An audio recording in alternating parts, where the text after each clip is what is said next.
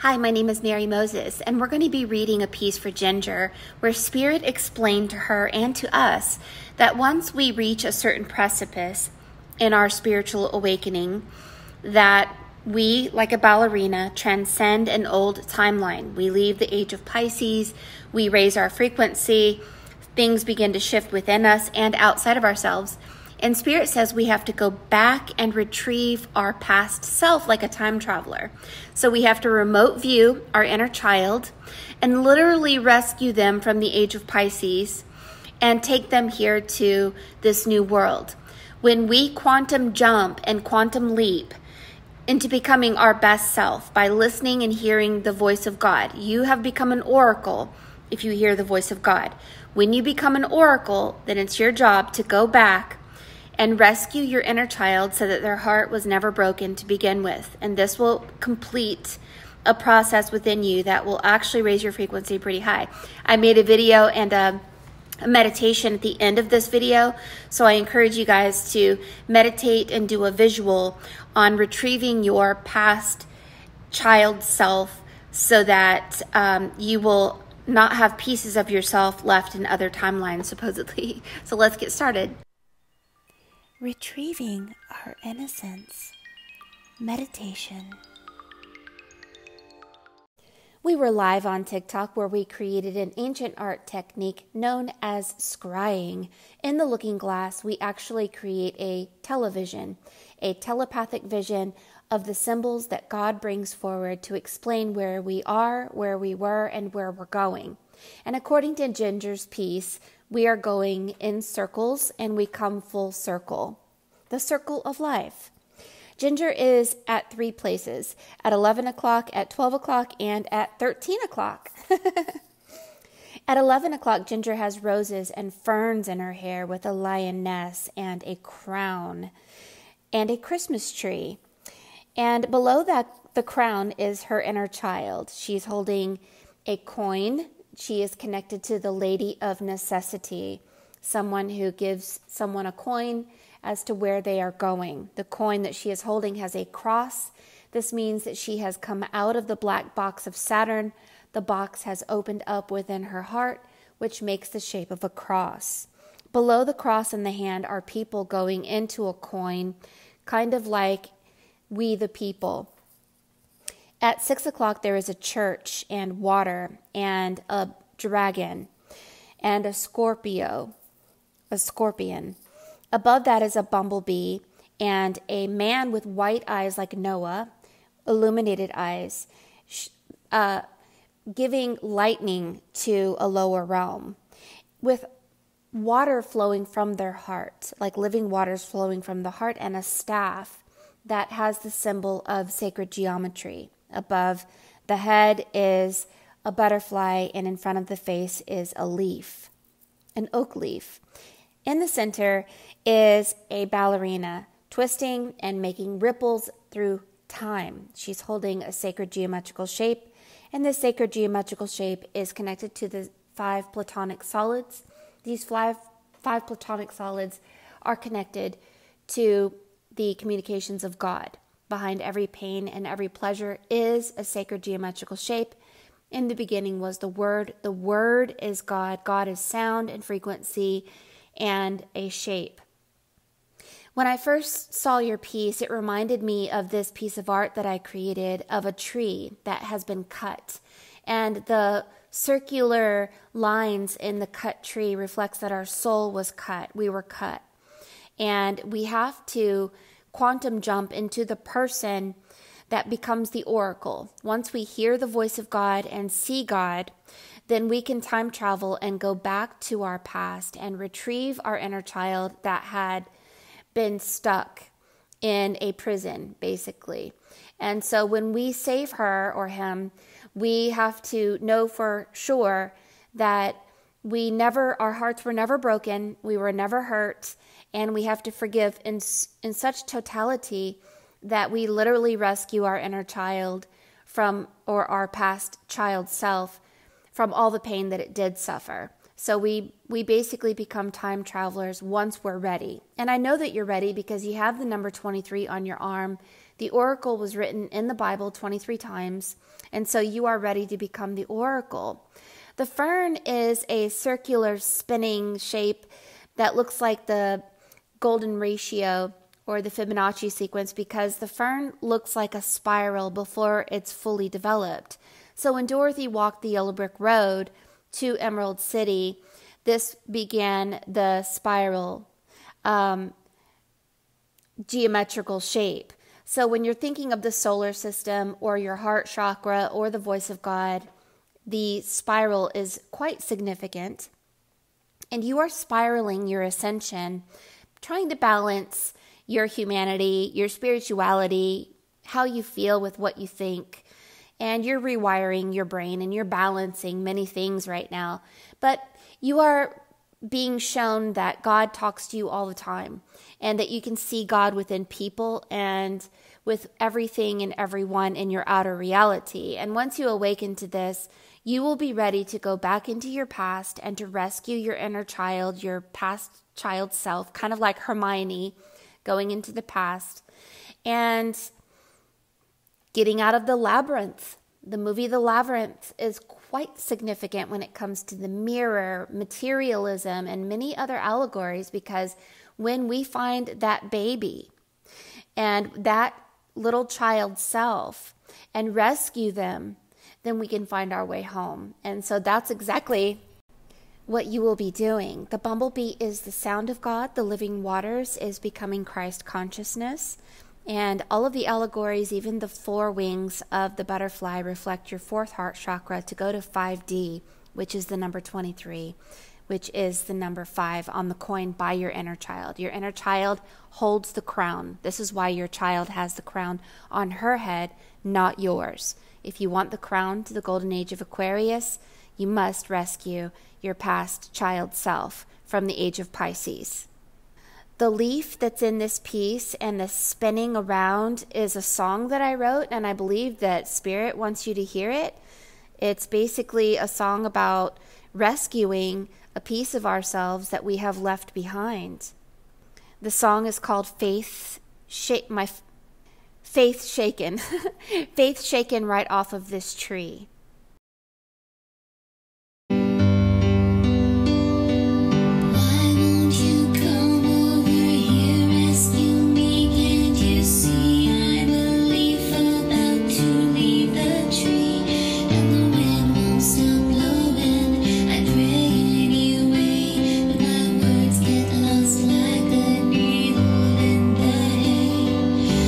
Say that things are really meant to be there.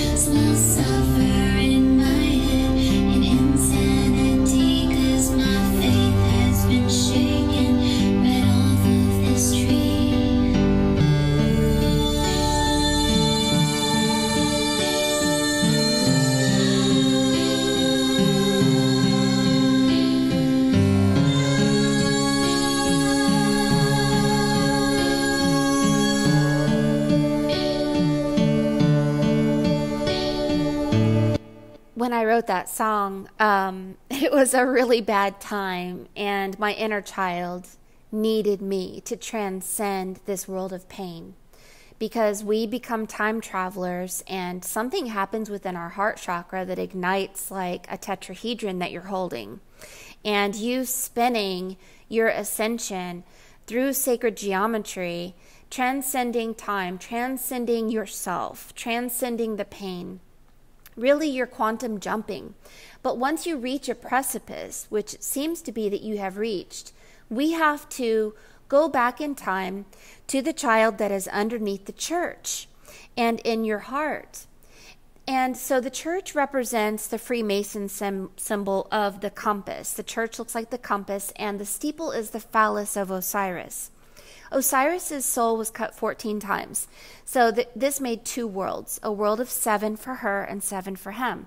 When we bring the male and the female back together again, the Adam and Eve, then we bring all 14 pieces together, the two worlds, and this is the number of the Holy Spirit. We have transcended time. We have overcome a weak soul or a dead soul or something that is in our DNA that wasn't working. So now it's working, and we have quantum jumped, and all we have to do now to make things go full circle is to allow living waters to pour from our hearts with joy and thankfulness.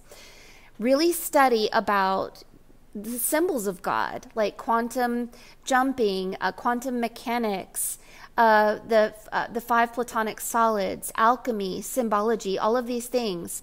But also do a meditation, which I'm going to put at the end of this video here, that encourages you to go back in time, and like a lightning strike, you literally rescue your child from being cut.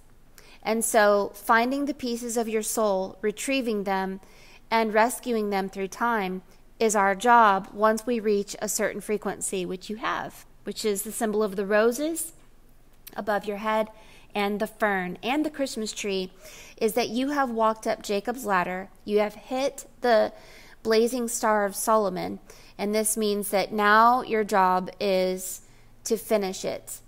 Retrieve that child, bring her with you, and remember, you never experienced any pain. You're going to obliviate your past like Hermione did to her own parents. And this is something that many people don't talk about, but this is what Spirit is telling you, that you are now a remote viewer, time traveler that has a job to do. And then once you're finished retrieving your child, you must imagine the new kingdom and the new earth, and give yourself a new name and give the kingdom a new name.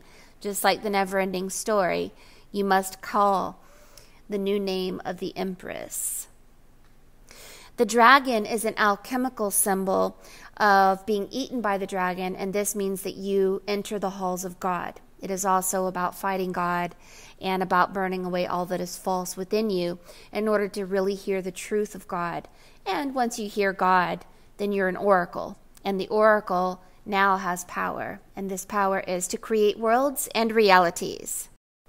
And once you are balanced, it looks like you'll be Lady Necessity, giving out coins to those who either go along with the lower realm, mind control, we the people, the lower coin, or like a lightning strike, you, like a thief in the night, will help people to go to the higher realms. Enjoy this video that I made for you about retrieving your past child self. Allow the visuals of the symbols that I've brought for you to really manifest within your subconscious mind, and begin to live in joy, because you have been rescued and you just have a little bit of work to do to rescue your past and bring it into your present time. The days of Noah have returned, because the man in your piece has the eyes shining as the eyes of Noah. Your spirit animal is the lioness, and you also have the symbol of the butterfly.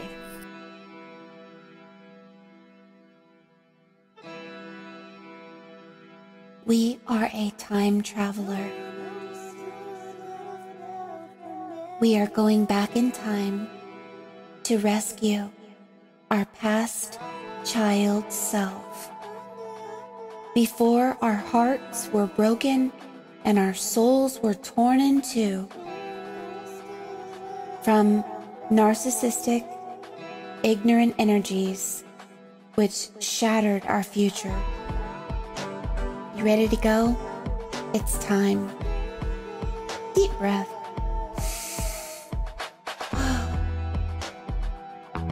You're already there. It's easy.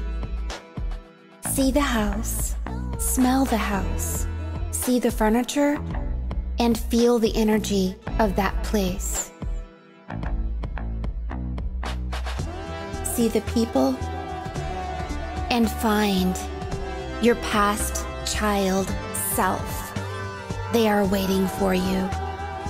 They are kneeling down alone in their bedroom. We walk up beside our past child self and give them a glow-in-the-dark flower. And we tell them that we love them and give them a big hug. And we tell them that it's time to go. And your past child self comes with you and holds your hand as you usher your past child self into a glow-in-the-dark hot air balloon outside the front door. And you get into the hot air balloon, you light the fire, and you begin to float up, up, up toward the moon. And the wind is blowing, and the sky is black, and the stars are twinkling. And we have a blanket,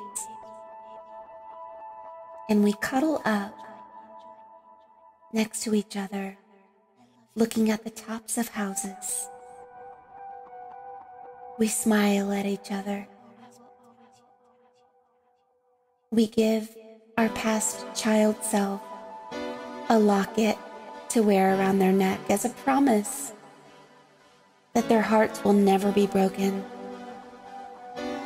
and that they are so worth so much love.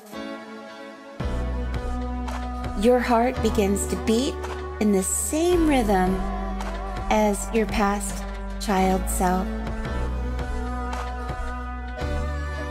You notice how your past child self seems to have so much life, so much trust, so much magic. What a beautiful smile. Little angel.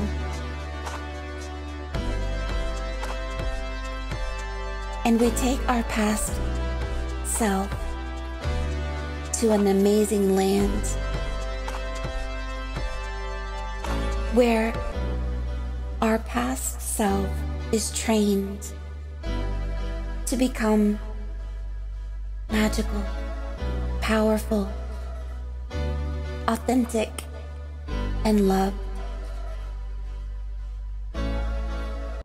We step out of the hot air balloon and walk a pathway inside a castle, and you and your past child self share a room that is so large it looks like a theater.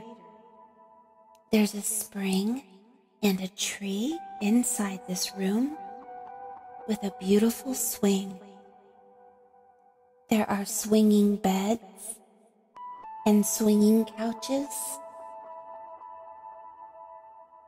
and giant windows and secret hiding places. This is a place for the creative minds to make amazing things. Our past child self never experienced pain or shame. Their heart was never broken. They are now cradled in love and respect. And your smile and the smile of your past child self beams so brightly. You have now called back a piece of your energy or soul that was stolen from you. Keep your past inner child self in your heart and in your imagination. Keep them safe. Let them be imaginative. Let them make mistakes. And let them know that they are worth love just by being alive.